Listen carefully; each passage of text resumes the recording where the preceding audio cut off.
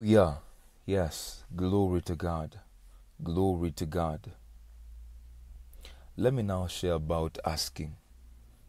Because the Bible says, ask and it shall be given you. It shall be given unto you. When you do what? When you ask. And let me start from James chapter 4. Verse 2 he says, you lust and have not. You kill and desire to have and cannot obtain. You fight and war, yet ye have not, because you ask not. Now that's in a context of lusting or evil, wicked passions that war within your members. It may be negative, but this is what I want you to get. In as much as it is in the context of lust, I want us to divert it in a more better way. 1 Corinthians 12:31. 1 Corinthians 12:31. It's Paul saying, but covet earnestly. Covet what? Covet earnestly the best gifts. Then he says, yet I show I unto you a more excellent way, which is love. The ESV puts it like this. But earnestly desire. Earnestly do what? Desire the higher gifts. Earnestly desire the higher gifts. You see, there is a way many have desired things. They've coveted for things, but they've never gotten hold of them. They've never had them, simply because they never learned how to ask. For everyone that asks, the Bible says, they are given. It shall be given unto you. But what is this? What entails asking? I want to take you a little bit deeper on this matter of asking. Luke 11 verse 9. Luke 11 verse 9. Let's read till verse 13. Luke 11. He says, and I say unto you, ask, and it shall be given you. Seek, and ye shall find. Knock, and it shall be opened unto you. For everyone that asketh, everyone that asketh, the Bible says, receiveth. And he that seeketh findeth. And to him that knocketh, it shall be opened. Now listen, verse 11, it says, if a son asks if a son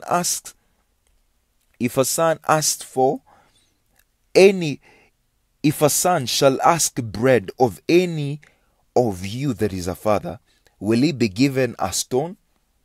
Or if he ask a fish, will he for a fish give him a serpent? Or if he shall ask an egg, will he offer him a scorpion?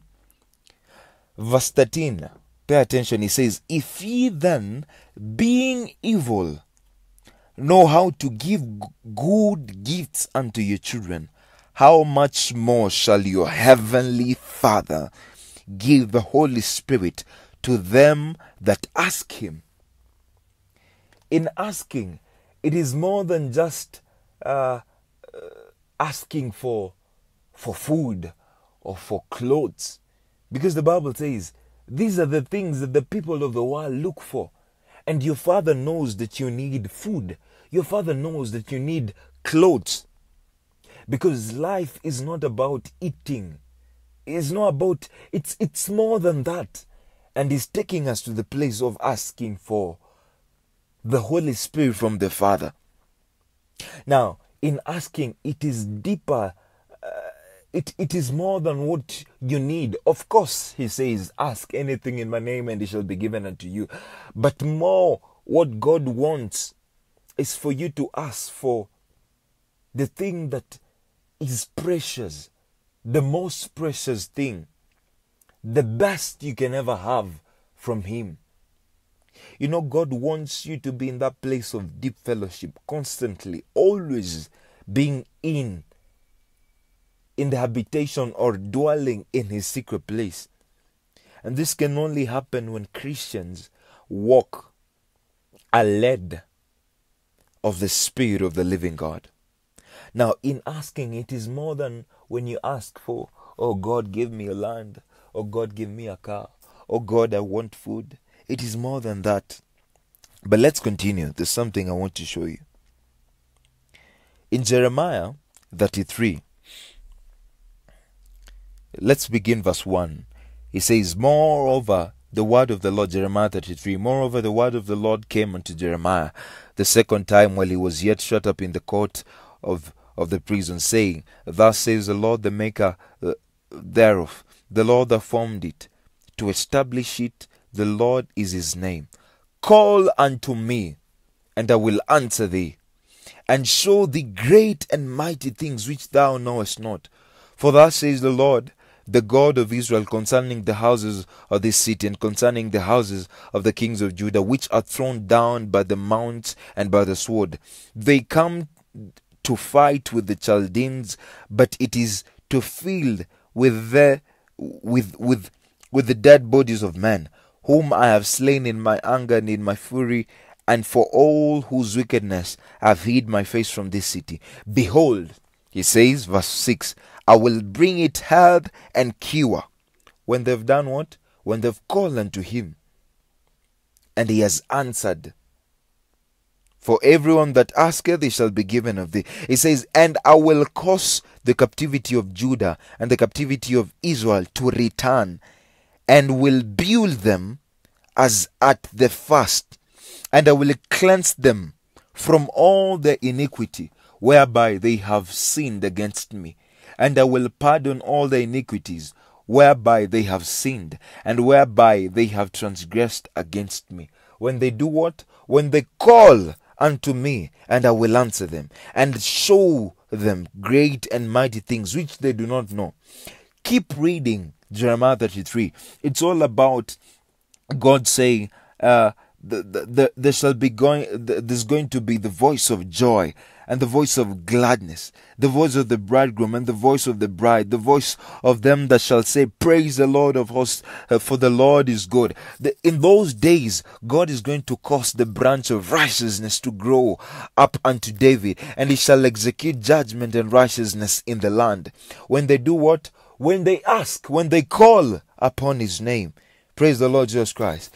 This is why God says, even in Philippians chapter 4, but in verse 6, be careful for nothing.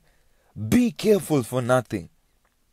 But in everything, by prayer and supplication, with thanksgiving, let your requests be made known unto God, and the peace of God, which passeth all understanding, shall keep your hearts and minds through Christ Jesus. Through Christ Jesus. Asking is deeper than what people do. It is to get to the will of God. It is to get to flow by the Spirit of the Lord to the fulfillment of the will of God in a particular time and season. This is why we ask that the Holy Spirit will take over us, that the Holy Spirit will make us to flow in his direction, make us to flow in his paths, that he will lead us, that the execution of the will of God will be done in our lives in this particular season. Hallelujah. Praise the living God. Praise the Lord Jesus Christ. Come on, praise the Lord Jesus Christ. You get? This is the depth of asking. This is why, and I just love this verse. Psalms 2, verse 8, God says, ask of me, oh, ask of me, and I shall give thee the heathen, the nations for thine inheritance, and the uttermost parts of the earth for thy possession. Men are asking for clothes, men are asking for food, which God says, look at the birds of the air, they do not toil, they don't have barns. But do I not feed them? Do I fail to give them what to eat? It says, look at the grass of the field, which today are here and tomorrow they're no more. They're thrown into the furnace.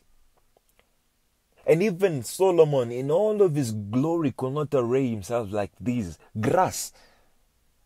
how much of you, you're better than the sparrow, you're better than the grass of the field? Does God want us to ask for these things which the heathen, the Gentiles ask for? The people of the world are asking for these things. God wants you to ask for something more, something better. And not better in quantity or quality, but better in the quality of His will being executed. Praise the Lord Jesus Christ. He says, ask of me and I shall give thee the heathen, the nations for thy inheritance, and the uttermost parts of the earth for thine possession. Praise the Lord Jesus Christ. This is God. He says, you shall ask of me of a nation, and nations you do not know shall come running to you. There is an urgency that even when you ask of one nation, more come. Because in the asking is that the will of God will be done in that which you're asking. Praise the Lord Jesus Christ. Now, when you ask for a family, to which or to what extent are you asking that God should give you a wife or a husband or a work or even that car? Why are you asking?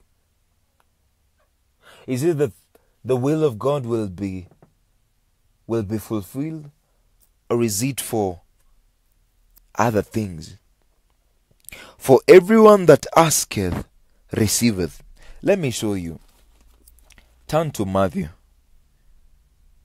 19. Matthew 19. Jali brahasok levron yela kradishta kitale. Thank you, Holy Spirit. Matthew 19. Are you there? Matthew 19.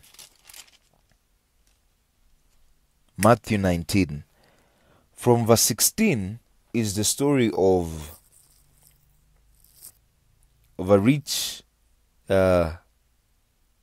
a young rich man who comes to Jesus. Let's read from verse 16. And behold, one came and said unto him, Good master, what good thing shall I do that I may have eternal life? And he said unto him, Why callest thou me good?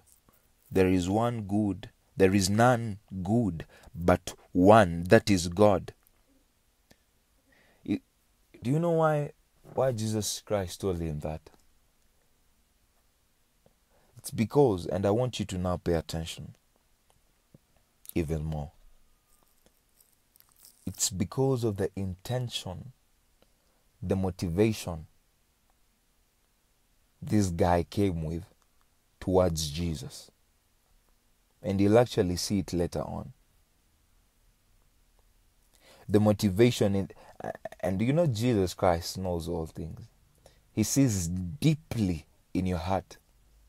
Even when you come to Him to ask of the things you ask, He sees deep in your heart. And the motivation of this man as he's coming to Him saying, Good master, what good thing shall I do that I may have eternal life? Jesus Christ tells him, Why callest thou me good? There is none good but one, that is God. But if thou wilt enter into life, keep the commandments. He said unto him, which Jesus said, Thou shalt do no murder, thou shalt not commit adultery, thou shalt not steal, thou shalt not bear false witness, honor thy father and thy mother, and thou shalt love thy neighbor as thyself. The young man said unto him, All these things have I kept from my youth up. What lack I yet? Jesus said unto him, If thou wilt be perfect, so there is perfection, go and sell that thou hast, and give to the poor, and thou shalt have treasure in heaven, and come and follow me. You see, he came asking, What shall I do to inherit eternal life? He was asking, but the motivation of this young rich man was evil, was wicked, was crooked, was lustful. you lust, you desire, you lust, and you ask because and you do not receive because you ask amiss. Why is the asking amiss? Because asking amiss is when you ask for selfish gain, when the motivation is wickedness, for self-aggrandizement. Why did the Pharisees come and ask Jesus the many questions they used to ask him? In Matthew 22, let's read verse 15. When the Pharisees went, they took counsel how that they might entangle him in his talk, Jesus Christ. You see, even the asking or the questions the Pharisees were asking Jesus is so that they may entangle him in his talk. And they sent out, verse 16, Matthew 22, they sent out unto him the disciples with the Herodians, saying, Master, we know that thou art true, and teachest the way of God in truth. Neither carest thou for any man, for thou regardest not the person of men. Tell us therefore, what thinkest thou? Is it lawful to give tribute unto Caesar or not? Verse 18, what does the Bible say? Jesus perceived. Jesus did what? Underline that word. Jesus did what? He perceived the wickedness and said, Why tempt ye me, ye hypocrites? You get? What did Jesus do? He perceived. And this is what God is doing upon everyone who is asking. He's perceiving. Jeremiah 17, the Bible says, the heart is deceitful, verse 9, above all things, and desperately wicked. Who can know it? I, the Lord, Jesus. It says, I, the Lord, search the heart. This is what Jesus was doing to the Pharisees, even to the rich man when he came unto him. I, the Lord, search the heart. I try the reins, I weigh, even to give every man according to his ways and according to the fruit of his doings. When the Bible says, for everyone that asketh receiveth, it is true. Some pray, some ask. They call upon the name of the Lord, thinking that he has not answered them. He answers them, but not as they wanted, but as he has searched their hearts, but as he has found the state of their heart. Because he says, I, the Lord, search the heart. I try the reins, even to give every man according to his ways and according to the fruit of his doings. It is not that God never answered you. It is just that he answered according to the state of your heart. What was the motivation when you were asking for that Jeep, for that Mercedes-Benz, for that Rolls-Royce, for that jet? What was the intention when you wanted to run into a relationship, even building, even ministry? When you ask these things, what is your motivation? To what extent is your heart willing to receive these things? For everyone that asketh, receiveth. This is why men have asked, but they never got that which they asked for, but that which God gave them in accordance to the state of their heart, after that he had searched the heart, after that he had tried the reins, even to give every person according to his ways and according to the fruit of his doings. Praise the Lord Jesus Christ. Praise the Lord Jesus Christ. Ask God to search your heart today. Ask God that the Holy Spirit will search your heart. And if there is anything that is not pleasing unto him, there is a motivation, a wicked, a lust that has crept in unknowingly, tell him to take it away, and that he will purge you, even as you confess your limitation, even as you confess the lust that have crept in. As you ask God to search your heart, Stay rooted in the Word of God. Stay rooted. Always. I'm talking about asking. You should always stay rooted in the Word of God. For the Word of God is quick.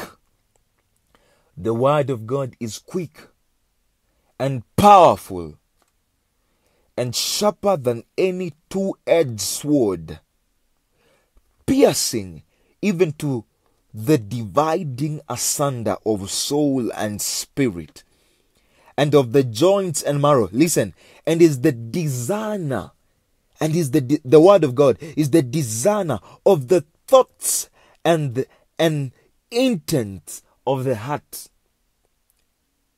Is a discerner of the thoughts and intents of the heart. Neither is there any creature that is not manifest in his sight, but all things are naked and opened unto the eyes of him with whom we have to do. Praise the Lord Jesus Christ. Stay rooted in the Word, because this Word, that's what it does. It is quick and powerful, sharper than any double-edged. To do what? To the divining of joints and marrow, and is the design of the thoughts and the intents of the heart, so that in your asking you will be sober, so that in the intents of your heart it will be aligned with the will of God, to the satisfaction of the fulfillment of His desire and not your lust. Praise the Lord Jesus Christ. There is a man today God is looking for. There is a man God is looking, waiting to answer. And this is that man. A man whose heart is humble. A man with a humble heart. You know, God,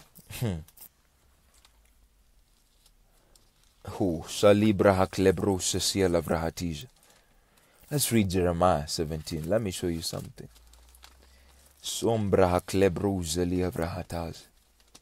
Thank you, Jesus.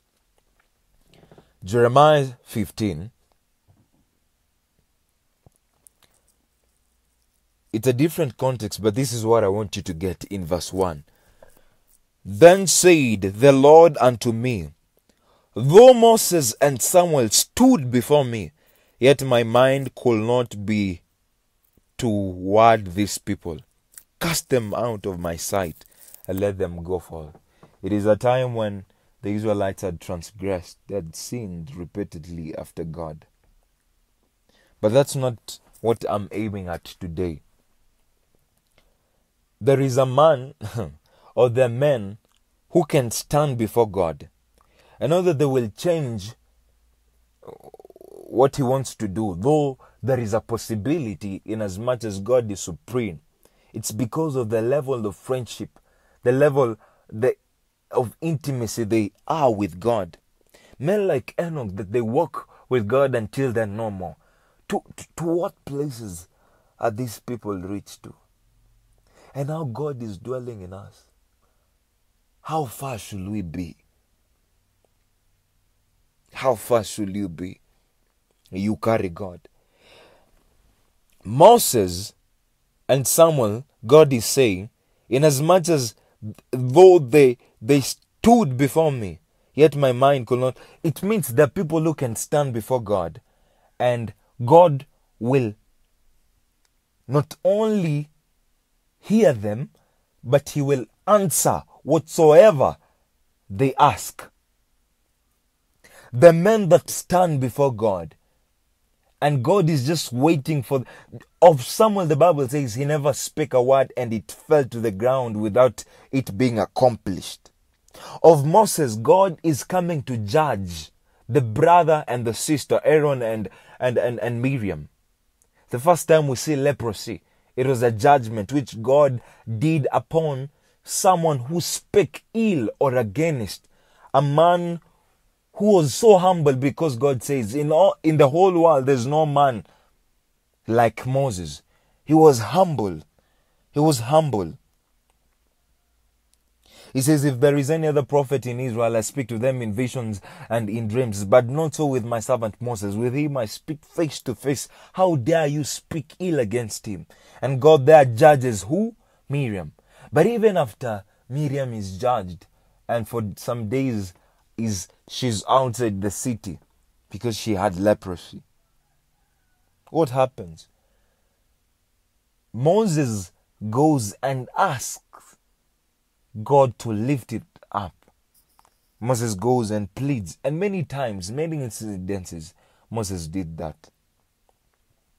On asking, the men that can stand before God, the men that can even intercede. This is friendship. Asking for the mercies of God, of God upon territories, upon families, upon individuals, is not done by anyone, but by Christians, and not just any Christian. I'm taking you deeper concerning this theme of asking. It is done by people who are intimate with the Holy Ghost, them that are flowing in the patterns or by the leadership of the Holy Spirit to the deeper places of the execution of the will of God. Not just asking for daily bread, not just asking for clothes, for the raiments, but of the will of God. These are the people God is looking for. Men with humble hearts. Praise the Lord Jesus Christ. Because God gives grace to the humble. He rejects the proud. God gives grace to the humble. He rejects the proud. He exalts the humble. He brings down the proud. Psalms 50, what does the Bible say? Psalms 50 verse 5. Psalms 50 verse 5. What does the Bible say? Yes, he says, gather my saints together unto me, those that have made a covenant with me by sacrifice.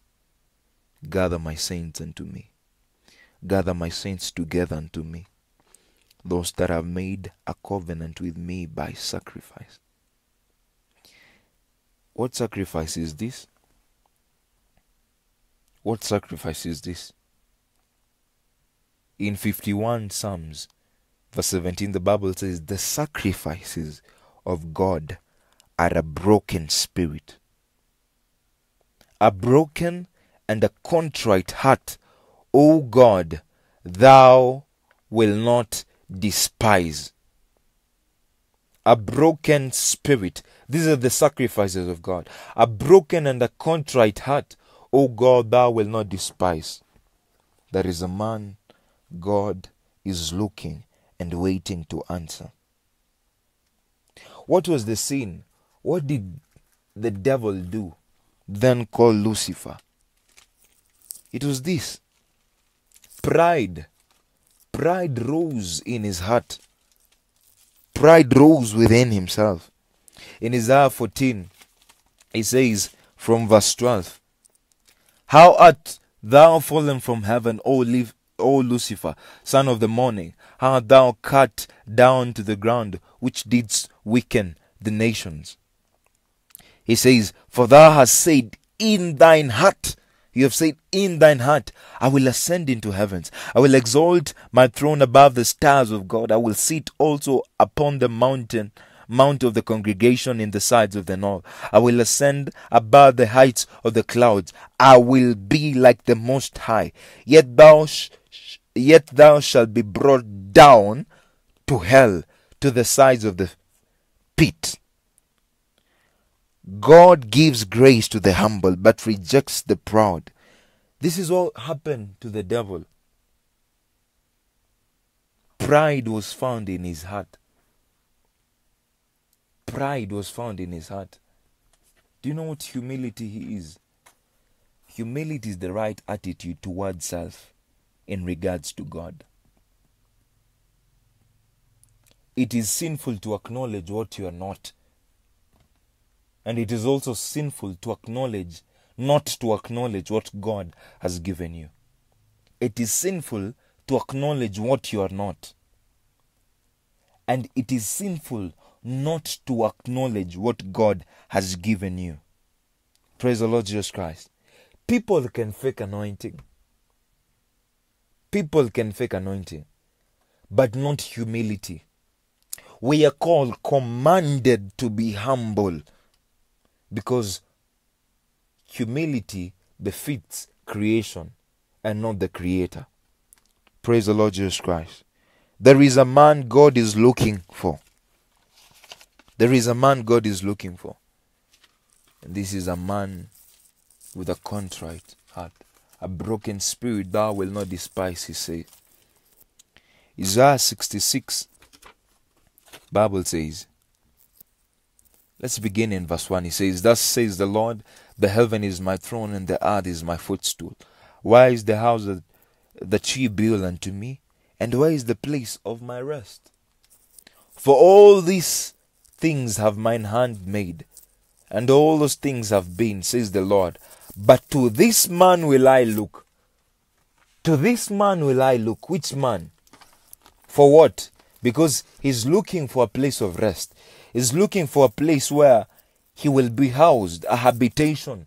Not in the heaven, nor in the earth, because the heaven is where his throne is, and the earth is his footstool. But where is the house that you have built for God? Do you know that your body is the temple of God? But more than that, he's asking, where is the place for my rest? There is an atmosphere. There is a habitation God is looking for. And he says, even to this man will I look. Even to him that is poor and of a contrite spirit, and trembleth at my word. Praise the Lord Jesus Christ.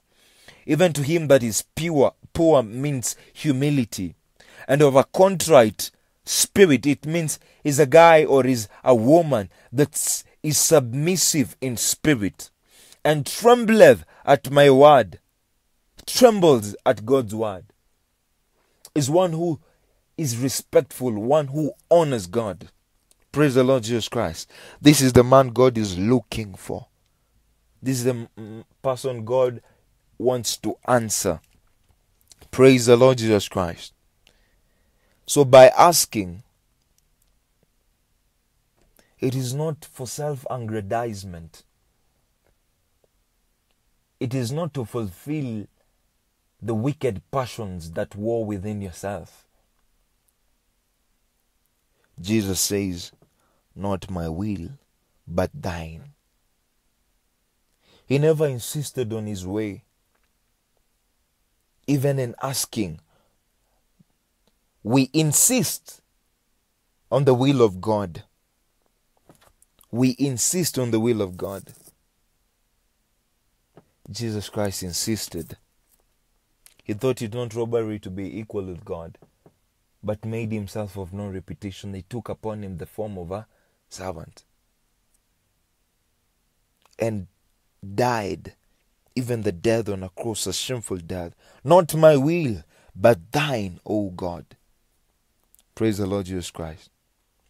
You see, by asking, now you understand, by asking in a heart of humility, what shall happen?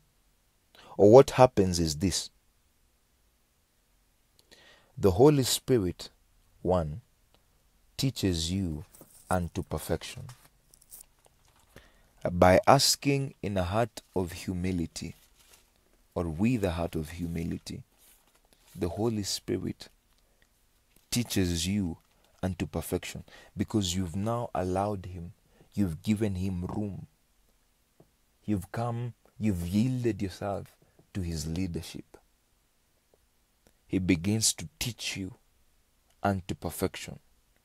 1 John 2 verse 27, the Bible says, but the anointing which you have received of him abideth in you, and you need not that any man teach you, but as the same anointing teacheth you of all things, and is truth, and is no lie. And even as it hath taught you, ye shall abide in him. Praise the Lord Jesus Christ. The second thing I've realized that happens when you ask in a heart of humility, you are directed into the paths God ordained for you. What happens? You are directed into the paths God ordained for you. The Bible says, you shall hear a voice behind you saying, this is the way, walk therein. God is telling the Israelites, stand at the crossroads. Ask for the good way. Ask for the ancient path. Ask for that good way where it is and walk therein. But they said, we will not walk in it. Praise the Lord Jesus Christ. But when you begin to ask in that heart of humility, the Lord directs you into the path that He has ordained for you. Eternal life is given. 3. Eternal life is given. Eternal life is given when you ask. When you ask, Zakia prahak lebrosa sila vahatej. Mbroza levriasta kidia glabrahasta kitale. When you ask in that heart of humility, what happens? Eternal life is given. There are two thieves crucified, both sides of Jesus Christ, on the right and on the left. And one in humility asks Jesus Christ that when you go, please do not forget me. Paraphrasing. What does Jesus Christ tells to this man? Today you shall be with me in paradise. Today. Today. Today. Eternal life is given when you ask. The disciples come to Jesus and say, we have left all these things. What is it? What is in for us? What is in for us? Jesus Christ tells them, not only in this life, but even in the one to come. What shall you receive? Praise the Lord Jesus Christ. Eternal life is given when you ask. He says, if there is any man that thirsteth, Jesus Christ stood on it. It was on that day. It's a great day of the feast, the last day. And he stood and says, if any man thirst, let him come to me and ask of the waters. And as it is written, out of their bellies shall flow rivers of living water. When you just ask, when you ask, eternal river begins to flow. Eternal life is given. Ask, ask, and it shall be given to you. Ask.